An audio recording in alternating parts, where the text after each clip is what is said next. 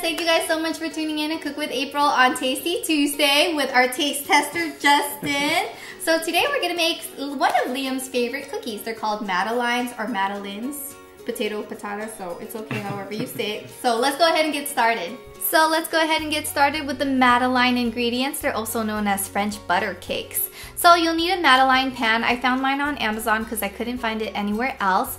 1 lemon to zest, flour, eggs, vanilla extract and salt, sugar, and melted butter. So let's begin by cracking our 4 eggs and placing it into a medium to large bowl and mix with a hand mixer or a stand mixer. Add your vanilla extract, add the salt and sugar.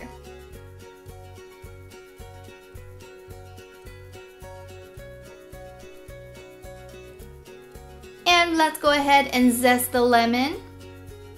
You're gonna need about 1 tablespoon or less if you don't like that lemon flavor.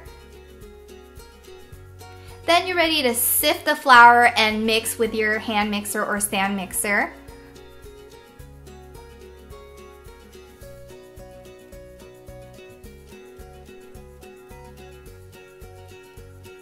Then you're ready to add that yummy lemon zest. It's gonna add a little bit of that lemon flavor, kind of like a lemon cake. And then add the melted butter and fold that in.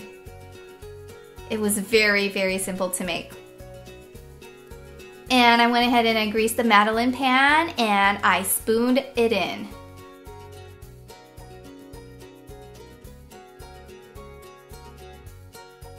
And then you are ready to bake at 350 degrees for about 14 minutes.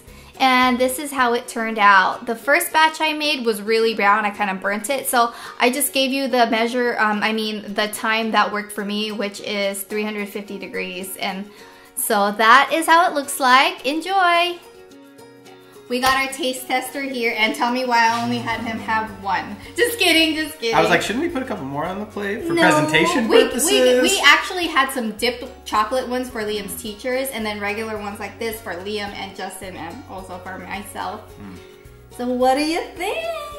I think they taste just like it. Like, you know the ones that you can get like at Costco by that Don Sum, I don't know how to say it. You know, I think that really good, really delicious. Have Madeleines become like more of like a trendy thing in the last couple of years? I feel like. I don't think so. Because I don't know. I feel like I've been seeing them more often, like in coffee shops and stuff. No, we just go to more bakeries. But interestingly, I feel like the lemon flavor is a little more prominent in these than the ones you get in the store. Yeah, and I really like that. Maybe you put a little more rind in it or something. Okay. Really delicious. So I like it. Okay. Yeah, I do. I like that. Some people don't like that lemon flavor, so you don't have to add the lemon zest if you don't want to at all. But this is such taste tester Justin likes it. This is a perfect thing with coffee. I love it. It's not too sweet. You can dunk it in. It's really delicious. Yeah. If you guys have never had this, you should really try it. And you guys check your oven settings because the first batch I made was a little burnt.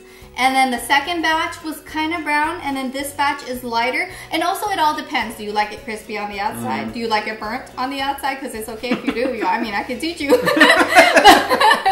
But this is how it turns out when it turns out not so burnt. And it's just so good. Liam loves it. He does. He really likes them. And I feel good because like when I gave it to him, like he didn't know that I made it. Like he just thought that we got it at the store or something. And that's a proud mama moment there, right? Yeah, it's like he doesn't know the difference, you know? So that's good. Anyhow, thank you friends so much for watching, and give this video a thumbs up if you enjoyed, and we'll see you next time. Bye.